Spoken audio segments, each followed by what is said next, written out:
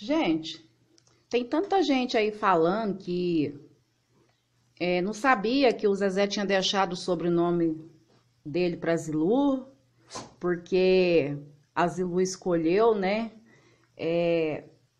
ficar, né? Ele quis que ela ficasse e ela não falou nada, não importou também não. Então ela carrega o Camargo ainda, né, no nome dela, né? E aí, gente, tem muita gente falando que não aceitaria. Como assim não aceitaria, gente? Como assim? Por que que não aceitaria? Se ele fez isso é porque ele tem planos, gente, né? Ele tem planos pela frente, se ele fez isso. Porque na realidade, gente, o Zezé não ia separar da Zilu. Você tá me entendendo? Na realidade, ele não ia separar dela, né? Foi ela que pediu o divórcio, foi ela que quis deixar ele. Então eu acho que aquela amante lá era só um brinquedinho para ele, né? Um brinquedinho, um casinho. Só que aí, como a Zilu não soube agir, entregou a bandeja assim de graça, né? Porque tem homem, gente, que é assim. Eles começam a fazer graça pra rua e a mulher, quando descobre, ela começa a ajeitar as coisas, começa já, né? Então aí o que que acontece? É, ela deixou ele à vontade, né? Não lutou por ele, não brigou por ele, não lutou por ele, não esperou nada, né? Simplesmente pediu o divórcio, separou e foi sofrer lá para os Estados Unidos.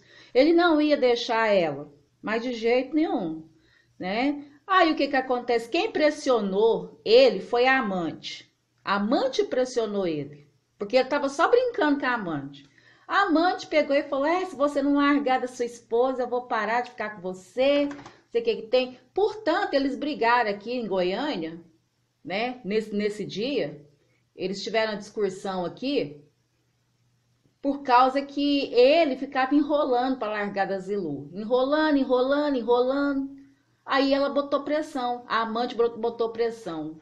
Você larga dela porque senão eu não te quero mais. E ele com dó de largar o brinquedinho, gente, e ela pegou e foi embora pro Espírito Santo fazendo chantagem. Fez chantagem, tá? Porque chantagem tem umas pessoas que funciona bem. Aí ela pegou e foi pro Espírito Santo e ele pegou, passou uns 3 dias, foi atrás. Foi atrás, foi lá, foi atrás dela e tudo começou. Mas por que que ele foi atrás dela? Porque a Zilu já tinha dado as cartas brancas para ele.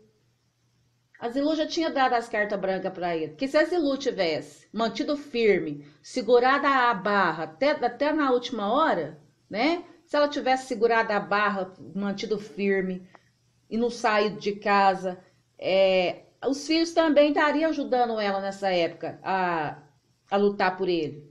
Mas não, simplesmente ela abandonou o barco e saiu e foi embora, né? Então tem muita gente protestando, falando assim: eu não aceitaria o Camargo no meu nome, porque já separou mesmo, eu não queria isso. Gente, por que não queria? Deixa ela com o sobrenome dele, ué. Deixa, né? Eu acho que casamento é coisa só de papel, né? Casamento é coisa só de papel. Porque tem tanta gente aí, gente, que casa na igreja, assina tudo, aquele casamento mesmo, né? Quando passa um ano, nem chega um ano, eu já separa. Talvez se não tivesse casado, talvez estava junto, né? Então, a amante para ele, gente, era um brinquedinho. Era uma intertia, né? Intertendo para passar as horas, né? O que que aconteceu? A Zilu que fez esse caso ficar desse jeito. A Zilu que fez as coisas andar por esse rumo, né? Mas sobre o sobrenome dele, eu acho que ela tá certíssima de ter aceitado, porque eles têm uma história, né? Eles têm uma história linda, linda, linda. E eu vou falar uma coisa para vocês. Esse casal ainda vai voltar. Vai voltar. Por que que vai voltar? Porque essa amante aí, gente, isso aí não dá conta de nada. Você vê que nem comida para ele ela faz. Ela só faz lá o macarrão lombarde lá para ela lá, uns comezinhos de doido, uns bolinhos lá, não sei que jeito que é lá, que esse trenzinho que deixa a pessoa ficar doente com os olhos fundos, com a testa lá na nuca, né? Então, ela não faz nada, a Zilu não, gente. A Zilu além de ser dona de casa, mãe, a casa da mulher mantém limpinha. Esse dia eu tava olhando ela lá nos Estados Unidos, eles fazendo churrasco. ela com pano assim toda hora em cima da mesa e tudo, né? Essa aí, eu não sei nem se toma banho direito, porque isso tem uma preguiça, moço. Isso tem uma preguiça. Não sei nem se toma banho direito, viu? Destruiu uma família de oi grande, porque ela não sabe fazer nem um frango pra ele. Ela não sabe fazer nada. Só sabe fazer aquelas comidas lá, low carb, lombardo, sei lá, né?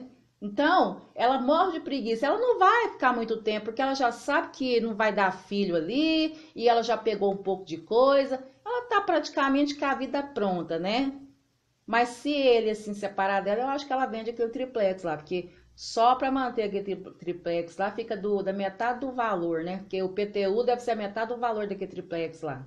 Então, quem vai pagar o IPTU CAR desse jeito? Pobre? Pobre. Nem rico não tá dando conta. Imagina pobre, né? Porque ela não tá tão ricona assim não, né? Ela tá controlada, mas não tá tão ricona assim não, né? Aí, gente, o que que acontece? Eu acho que ela agora depois que ela ficou sabendo, a amante ficou sabendo que o sobrenome Camargo, né, tá com a Zilu, gente, não pode casar. Não pode casar. Ela pode tirar o cavalinho dela da chuva, porque o Zezé nunca vai casar com ela, que ele foi casado com a Zilu e casado está, para sempre.